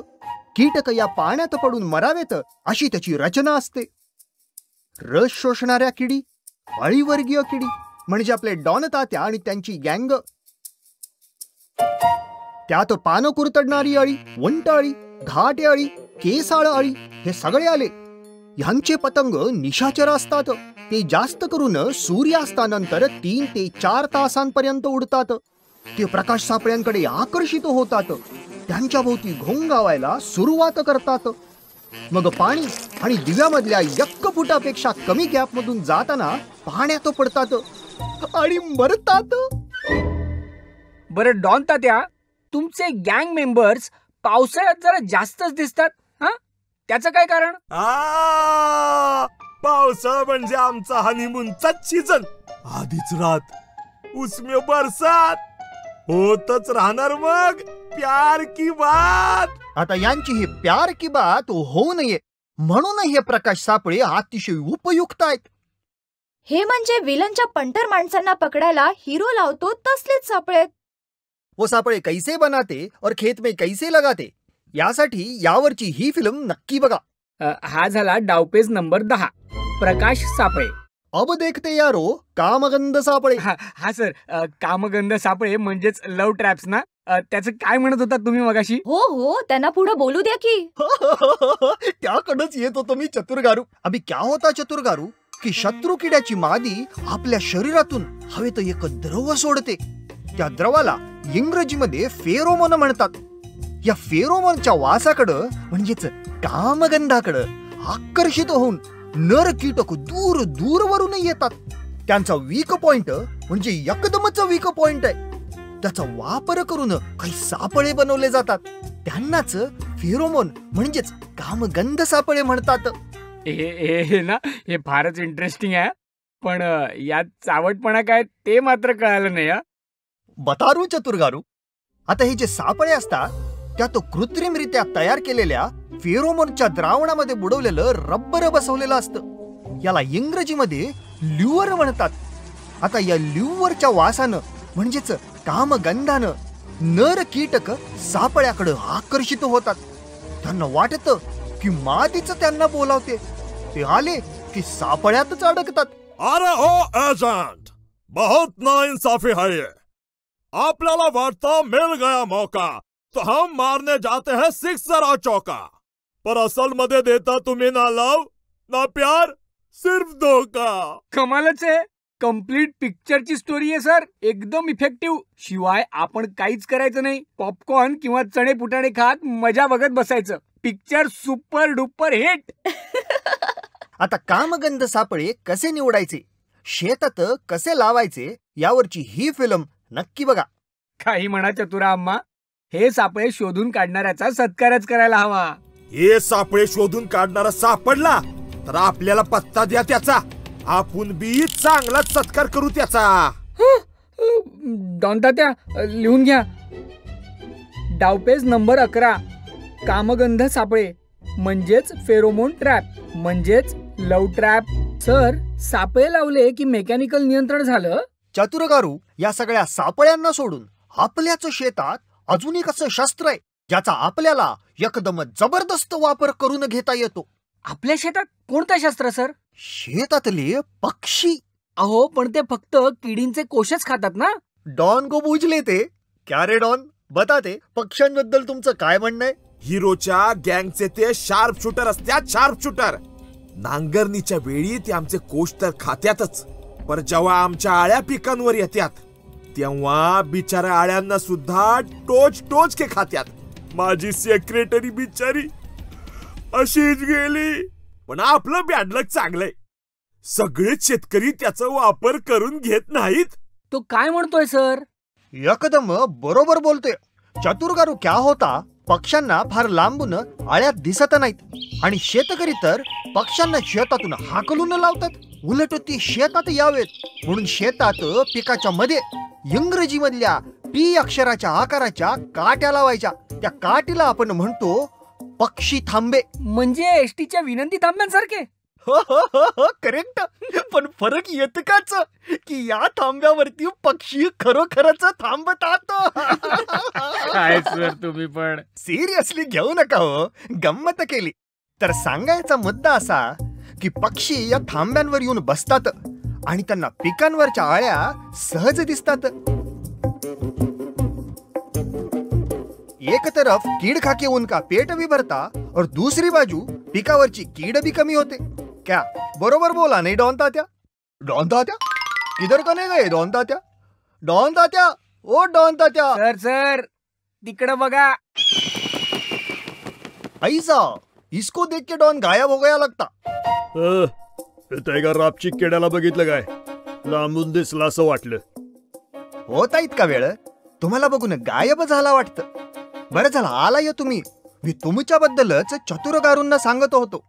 म्हटलं शेतात पक्षी थांबे बसवा. ते बरं केलं. पण चतुर्या, पक्षी थांबा बसवताना तो दणकटा याची खात्री करून घे काय, नाहीतर सगळाच कटाटोप वाया जायचा. लक्षात ठेव. हो हो, नक्कीच नक्कीच. ए बाई, आणि तो किडा दिसला तर हाक मार. पोरं म्हणत होती आज जेवायला नॉनव्हेज घेऊन या. तोपर्यंत मी पलीकडच्या शेतात काही सापडताय का बघून येतो. काय? Bye bye. चतुरगारू, पक्षी थांब्यांचा खटाटोप वाया जाऊ नये म्हणून ते नीट बसवणं कितना जरूरी रहता. तुमको मालूम आया ना. आता पक्षी थांबे कैसे बनाना, शेत में कैसे लगाना, वो लगाते वक्त कौन सी केअर लेना, यावरची आमची ही फिल्म नक्की बघा. लिहून घ्या चतुरराव. डावपेच नंबर 12, पक्षी थांबे अर्थात शार्प शूटर थांबे. चतुराम्मा, हे तर नवनवच कळतंय मला आज. इतकी वर्ष मी शेतात गोफण घेऊन उभा राहायचो पक्ष्यांना हाकलायला. मला वाटायचं पक्षी हा शेतकऱ्याचा शत्रूच आहे. हे शेतकऱ्या, काय बी बोलू नगस. शेतकऱ्याचा खरा शत्रू हाय यो डॉन आणि याची गँग. डॉन तात्या, किधर कने गायब हुए यारो? अरे बाथरूमला गेलो होतो. मै बोला नाही डॉन तात्या, तुमची सुद्धा इंटरव्हल होणार. असं झालं होय. मला वाटलं पक्षाला घाबरलात की काय. आपण घाबरत नाही कोणाला. मग हाक मारू का त्या पक्षाला? राहू द्या ना मॅडम, राहू द्या. इथं आपण जीवावर कुर्बान होऊन तुम्हाला एवढी माहिती द्यायला लागलोय आणि तुम्ही आपलीच टिंगल करताय होय.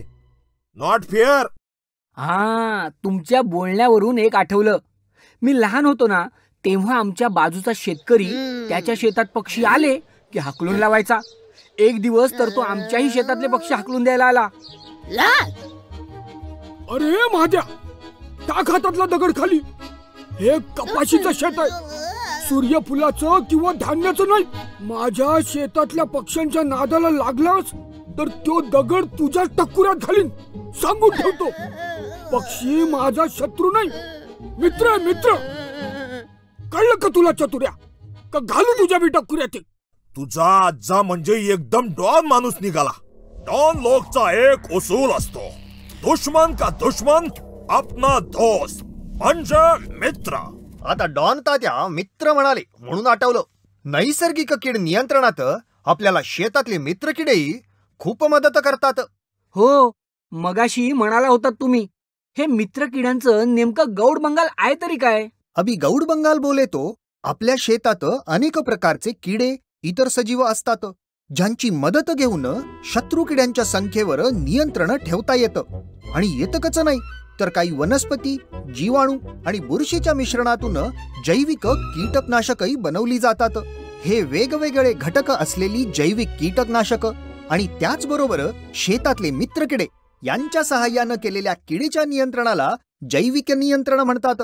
हाय, कसलं भारी. पण सर, एक महत्वाचा प्रश्न उरतोच. मित्र किडे ओळखायचे कसे? एकदम इझी रहता. चलो दिखा तू मै.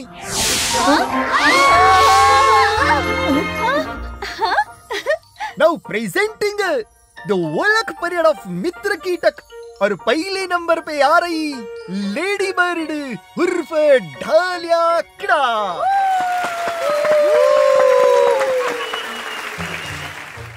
Hello there, me lady bird. सगळे शेतकरी मला ढाल्या किडा म्हणून ओळखतात. पण ओ माय गॉड, सगळे किती अड्डाणी आहेत. मी जेव्हा मका किंवा ज्वारीवर येते तेव्हा मलाच मारून टाकतात. पण त्यांना काय माहित, मी मका किंवा ज्वारी खायला येत नाही तर त्यावर आलेल्या मावा किडीला खायला आलेली असते. तेव्हा दिसताच पिकावर मावा. लेडी बर्डला बोलवा, खो मी. अभी अपना आगे का मित्र कीटक आहे गांधील माशी, अर्थातच कुंभारीण.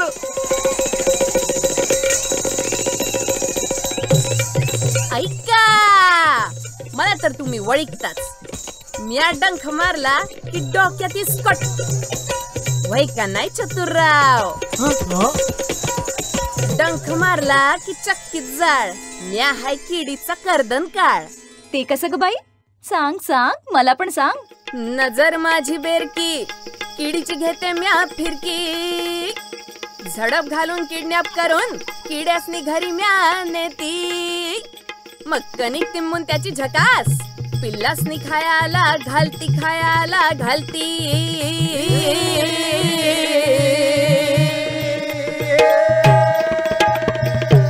विकृत कुठली? मला विकृत म्हणतायस वय रे टोनग्या. घे तुलाच करते मी विकृत.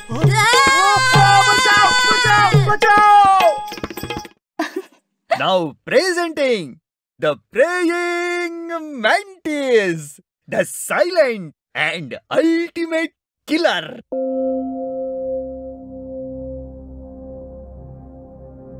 ओम शांति शांति शांति.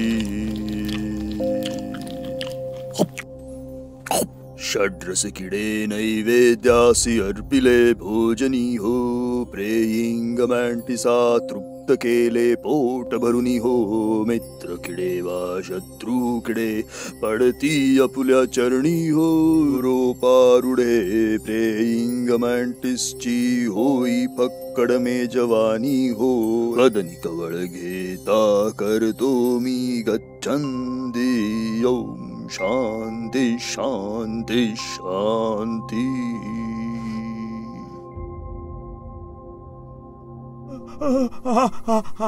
काय म्हणाला? काय डॉन तात्या, एवढे हाडाचे कवी तुम्ही आणि एवढंही समजलं नाही. हा शेतात फिरकायला लागला तर तुम्ही तिथं अजिबात जाऊ नका. And now presenting the showstopper of the evening, the one and only Trichogramma.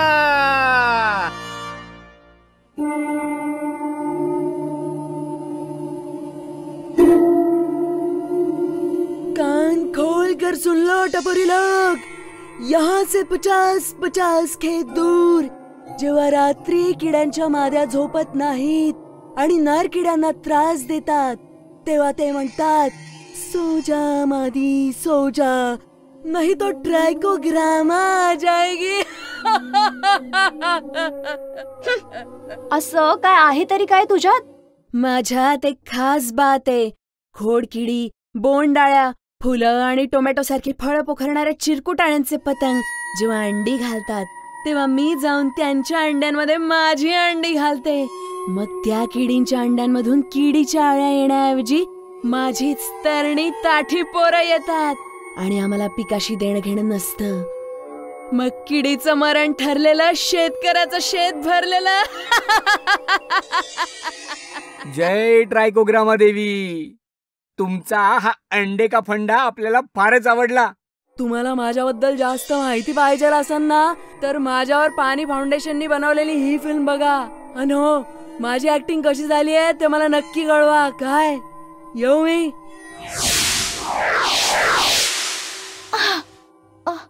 तर हे होते काही मुख्य मित्रकिडे. यांच्या व्यतिरिक्तही शेतात बरेच असे मित्रकिडे असतात ज्यांच्या सहाय्यानं आपण शत्रुकिड्यांच्या संख्येला नियंत्रणात ठेवू शकतो. त्यावर जास्त माहिती हवी असेल तर ही फिल्म नक्की बघा. चतुरगारू, लिहून घेताय की नाही? आणि डॉन, तुम्ही सुद्धा. डावपेच नंबर 13, मित्र किड्यांमार्फत नियंत्रण. लिहिलं. आता मला सांगा सर, कीड नियंत्रणाच्या मशागतीय, कार्यप्रणालीय आणि जैविक या 3 पद्धती वापरल्या तर हा डॉन आणि त्याची गँग यांचा पूर्णपणे खात्मा होईल. चतुरगारू, मैं तुम्हारे को क्या बोला? आपल्याला किडीचं नियंत्रण करायचंय, तिचा खात्मा नाही. जर तुमच्या पिकावर खूप जास्त प्रमाणात कीड दिसायला लागली तरच ती पिकाचं नुकसान करते. थोडेसेच शत्रू किडे असतील तो जादा फरक नाही पडता. कारण मी जसं मगाशी म्हणालो की या डॉन सारखे शत्रू किडे सुद्धा या जीवसृष्टीचा भागच आहेत. त्यांच्यावर इतर कीटकही अवलंबून असतात. आता शत्रू किडेच नसतील तर मित्र किडे उपाशी मरतील ना. अरे वाह साइंटिस्ट, थोड़ा ईमान तो तुझ में भी है. बोले तो नमक तो नेचर का ही खाया है नहीं, और आप भी तो नेचर का ही पार्ट रहते नहीं. ईमान तो रहितच. पण चतुरगारू, आपलं जैविक नियंत्रण अजून पूर्ण नाही झालं. म्हणजे अजून काय येतं यात? मगाशी मी म्हणालो आठवते, जैविक नियंत्रणात मित्र किड्यांबरोबरच जीवाणू, विषाणू, बुरशा आणि वनस्पतींचाही प्रभावी वापर केला जातो. तो कधी करायचा आणि कसा? बतारू अम्मा, अभि समजलो. आपण मशागतीय नियंत्रण केलं, शेतात सापळे लावले आणि मित्र किडेही सोडले. पण हे करूनही जर या पंटर डॉन सारखे चिकट किडे शेतातून गेलेच नाहीत तर मात्र त्यांचा गेम करण्यासाठी आपल्याला एक शेवटचं शस्त्र काढावं लागतं. ते शस्त्र म्हणजे जैविक कीटकनाशक. एकतर तुम्ही शेतात पीक लावल्यापासून निमार्क, दशपर्णी अर्क अशी जैविक औषधं वापरून किडीच्या विलनला प्रतिबंध करू शकता. शिवाय या अर्कांचा अजून एक मस्त उपयोग राहता चतुर्गारू. आज हम चर्चा कर रे किडीची. पण बऱ्याचदा पिकावर किडीबरोबरच कधी कधी रोगही पडू शकतात आणि हे निमार्क, दशपर्णी अर्क पिकाची रोगप्रतिकारक शक्ती वाढवतात. याद रखो, भूलो नको. चतुरा अम्मा क्या बोले? Prevention is better than cure. रोगावरच्या उपायांपेक्षा त्याचा प्रतिबंध चांगला. हो हो, बरं झालं सर सांगितलं. पण हा निमार्क, दशपर्णी अर्क तयार कसा करायचा? निमार्क कैसा बनाते यासाठी ही फिल्म आणि दशपर्णी अर्क कैसा बनाते यासाठी ही फिल्म बघा. तुम्हाला कृषी सेवा केंद्रात अजून काही जैविक औषधं मिळतात. ती एकदमच लो कॉस्ट म्हणजे स्वस्त आहेत. उदाहरणार्थ बीटी सारख्या जीवाणूंचं औषध किंवा ट्रायकोडर्मा विरिडी, बिवेरिया बॅसियाना सारख्या बुरशा, HNPV, SLPV सारख्या विषाणूंनी तयार केलेली औषधं फक्त किडीला लक्ष्य करतात. कोणत्या पिकासाठी कोणती जैविक कीटकनाशक वापरावीत, ती कशी आणि कधी फवारावीत हे माहीत करून घेण्यासाठी ही फिल्म बघा. या जैविक कीटकनाशकांचे अजूनही फायदे आहेत. त्यांचा काही रेसिड्यू इफेक्ट नाही. त्यांचं लगेचच विघटन होतं आणि ती वातावरणात जास्त काळ टिकतही नाहीत. नादच खुळा, म्हणजे फक्त किडको मात, बाकी जीवसृष्टी जोमात. लिहून घ्या चतुर्गारू. डावपेच नंबर 14, जैविक कीटकनाशकांचा वापर. रामू सर, या जैविक कीटकनाशकांचा धोका आपल्याला खूपच कमी प्रमाणात असतो ना? करेक्ट होंदी. या उलट रासायनिक कीटकनाशक राहते ती नाकातोंडात गेली तर जीवाला धोका होऊ शकतो. पण ती पिकामध्ये मुरतात आणि शरीरात प्रवेश करून आपल्याला धोकादायक ठरू शकतात. शिवाय त्यामुळे जमीन नापीक होऊ शकते. खरंच हो सर, आमच्यासारखे बरेच शेतकरी हा विचारच करत नाहीत. खरं तर रासायनिक कीटकनाशकांचे दुष्परिणाम आम्हाला ठाऊक नसतात. शिवाय दुसरे काही पर्यायच आम्हाला माहित नाहीत. त्यामुळे अजाणतेपणातून आम्ही हे वर्षानुवर्ष करत आलोय. पर चतुराम्मा, अभी भी लेट नाही हो रहा. म्हणूनच डायरेक्ट या कीटकनाशकांकडे वळायच्या ऐवजी आपण या नैसर्गिक कीड व्यवस्थापनातल्या पद्धतींचा वापर करणं जास्त चांगलं नाही का? त्या पद्धती कमी खर्चिक तर आहेतच, शिवाय त्यामुळे निसर्गाची कोणतीही हानी सुद्धा होत नाही. जरी नैसर्गिक बातों से हो सकता है काम, तर कायकू मोजने का रासायनिक कीटकनाशक के बंदूक का दाम. काय डावतात या. शेवटी सगळ्यात महत्वाचं आहे शेतकरी. पीक कोणतं, कीड कोणती, किडीच्या अवस्था कोणत्या, वातावरण कसं, या सगळ्या बाबींचा साकल्यानं विचार करून कोणत्या पद्धती वापरायच्या याचा निर्णय शेवटी शेतकऱ्यालाच घ्यायचा. आपल्याला काय हवं, काय नको ते बघून शेतकरी मशागतीय, कार्यप्रणालीय आणि जैविक नियंत्रणापैकी कोणतीही पद्धत वापरू शकतो. ही यातली शेतकऱ्याच्या दृष्टीनं खूपच जमेची बाजू आहे. वा, किती छान समजवलं सर. आजपासून मी सुद्धा ठरवलं आहे नैसर्गिक पद्धतींचा वापर करून किडीचं नियंत्रण करायचं आणि विषारी रासायनिक कीटकनाशकांना आपल्या प्रेमाच्या पिकापासूनच नव्हे तर आपल्या प्रेमाच्या माणसांपासून, आपल्या लाडक्या मातीपासून शक्य तितकं लांबच ठेवायचं. करेक्ट होंदी. रासायनिक कीटकनाशकांच्या जितक्या जास्त फवारण्या तितके जास्त प्रॉब्लेम्स. हे लक्षात ठेवा चतुरराव, आपलं चतुर्गारू. कारण नैसर्गिक कीड व्यवस्थापन केलं तर शेतातला फवारण्यांवरचा खर्च कमी होऊ शकतो. शिवाय शेतही निरोगी राहील, पीकही जोरात येईल आणि तुमचा आज्जा सुद्धा तुमच्या स्वप्नात यायचा बंद होऊन तुम्हाला झोपही गरगरीत लागेल. करेक्ट होंदी. चतुराताई, चतुरा अम्मा, तुम्ही आज्जाचा विषय काढला म्हणून. म्हातारा होता खडूस, पण एक मानावं लागेल, त्याच्याकडं शहाण पण होतं. रामू सर, एक दिवस आज्जानं खाट धरली. चतुर बाळा, तू काय लय हुशार नाहीस, पण माझा एकुलता एक नातू आहेस. त्यामुळं मी सांगतोय ते नीट ऐक. जर यशस्वीपणे शेती करायची असेल तर निसर्गाच्या जीवसृष्टीच्या हातात हात घालून निसर्गाशी जोडून घेऊन करायची, कारण निसर्ग समद व्यवस्थित करत असतो या.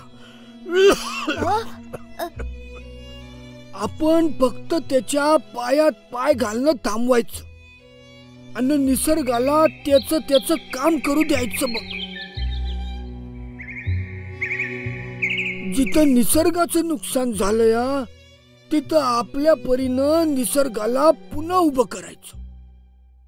ध्यानात ठेव चतुर्या, निसर्गाचं नुकसान म्हणजे शेतकऱ्याचं नुकसान. हे कधी बी विसरायचं नाही, कधी बी विसरायचं नाही. हो आजा. शाबास बाळा. सांग आता, पिकावर कीड पडली तर काय करशील? बाजारात जाईल, ज्या रासायनिक कीटकनाशक आणील आणि फवारील. अरे तुझं डोकं का फुसणार आहे नुसता? अरे यासाठी शिकवलं का मी तुला? जाऊ दे जाऊ दे जाऊ दे, तू आणती शेती, काय घालायचा तो गोंधळ घाला. म्या चाललो. पांडुरंगा उचल रे बाबा, उचल.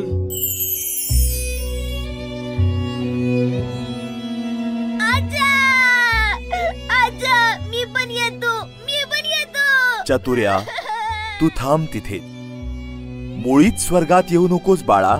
अजिबात हलायचं नाही इथून. इथं पृथ्वीवरच काय घालायचाय तो घोळ घाल. स्वर्गात येऊन मला छळू नकोस रे. आजा, चल चल तू.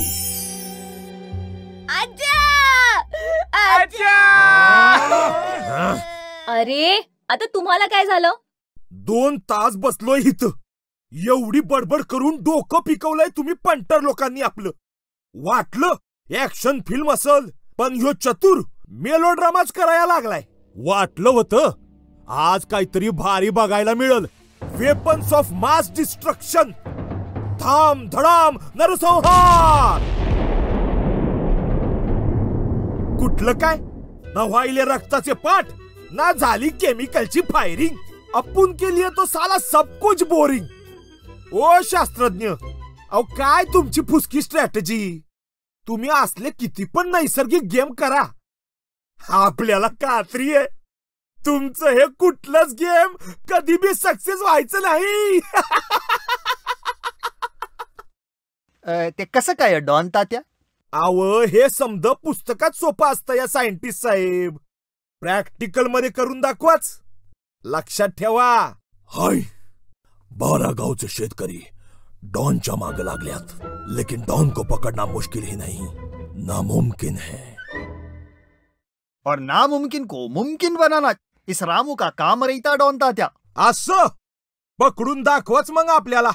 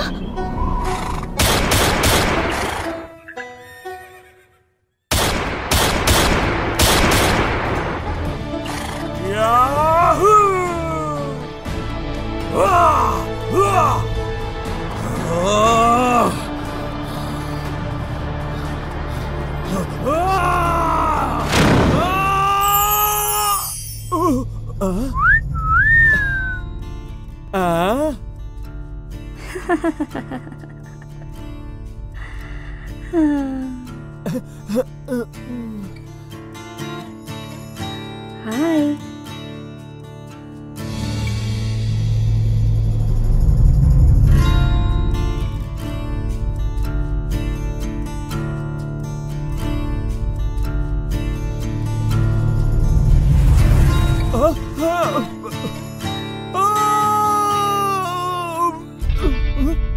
डॉन को पकड़ना मुश्किल नहीं, बहुत आसान रही था।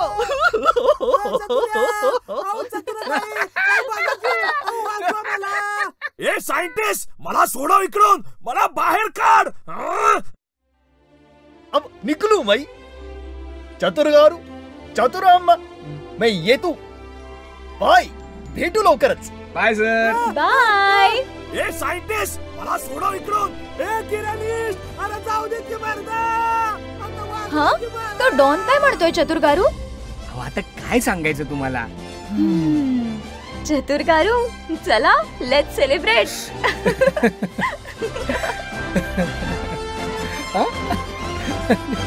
अरे चतुराम्मा, काय चाललंय?